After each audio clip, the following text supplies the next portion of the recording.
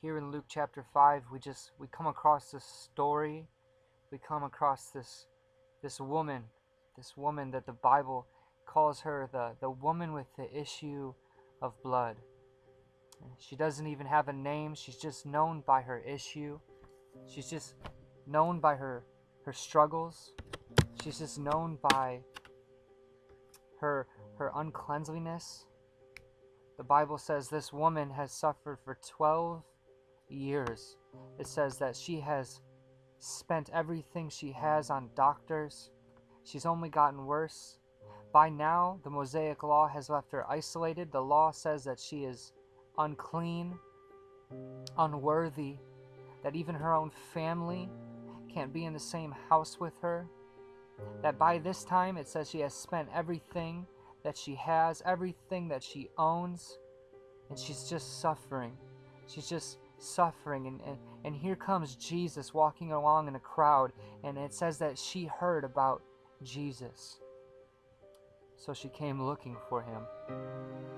It says she heard about his miracles and how he heals, and it says that this woman, she thought to herself, she thought in her head that she said over and over again, she said, if I can only touch that man. She said by now she's been suffering for 12 years and she's weak with constant bleeding. She's weak and she's at the end of her strength. She's at the end of her faith, and no one else could help her. No doctor could help her. For what man, this was an impossible situation, but she thought to herself, if I can only touch Jesus, if I can only just reach him, if I can only just touch him, if I could just touch the hem of his garment, then I know I'll be healed. And here she comes giving her last strength. It says she pressed in through the crowd. She's doing something radical. She's doing everything that the law says not to do. That first of all, she's a woman, and she's in this time she's not allowed to walk among men. She's unclean. She's not allowed to touch the priest, but she just has faith, and she just believes that if she just can get to Jesus, if she could just touch him, that she would be made whole. So the Bible says she makes her way through this crowd, pushing in and pressing in, saying over and over again, if I can only just touch him.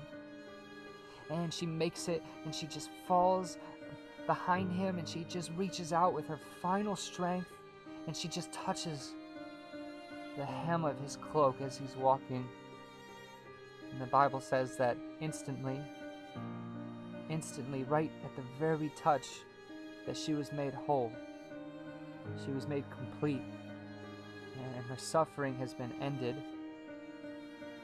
Jesus stops, and it's a beautiful thing when Jesus stopped. Think about that. Jesus turned around, the Bible says. Jesus turned around and said, who touched me? And everyone around Jesus is saying, what do you mean, who touched you? The crowd is pressing in, and he says, no. Someone intentionally touched me.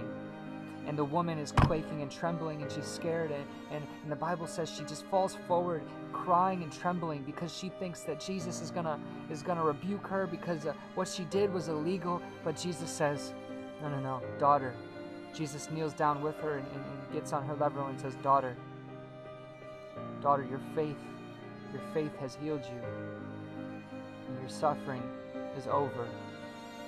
So Jesus accepts the broken. Jesus receives the broken.